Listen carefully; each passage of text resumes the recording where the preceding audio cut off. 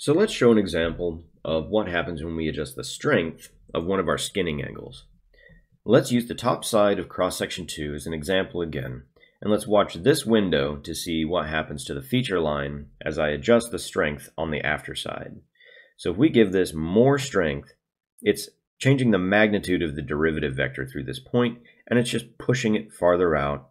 But notice how, again, VSP is simultaneously solving the spline that makes the feature line fit these points under the conditions that we've given it. So at this point, it's 0, 30, and 0, and the strengths define how far it pushes that direction.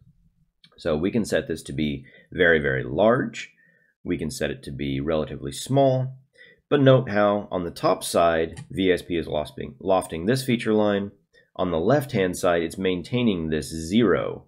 So VSP is using interpolation in between those two to satisfy the surface between those two feature lines. And it's pretty clever about how it does it. So let's bring this back to something a bit more reasonable and take a look at what happens if we start adjusting it on the before side.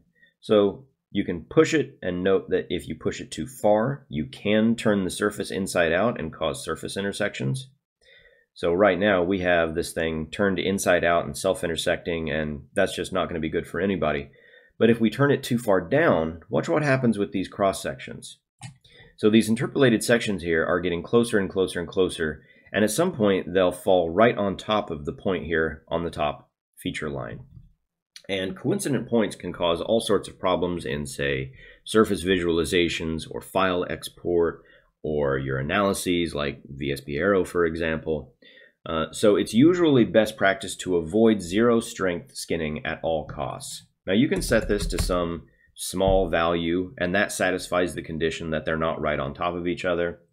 You can set it to 1, but if you really don't want to control the angles or components on one side, you have to turn off all of the controls, and that means deselecting any of these conditions that give you control from the other side, and then turn off set. And notice that all of these controls grayed out, and now whatever you do to this cross section will just loft directly back to these points. Now that's only really useful if you absolutely mean to turn off all the controls and let it just loft. It's usually better practice to set the angle that you mean. So if you want it to be straight, just make this angle 0 and leave the strength at whatever value makes sense to satisfy this condition.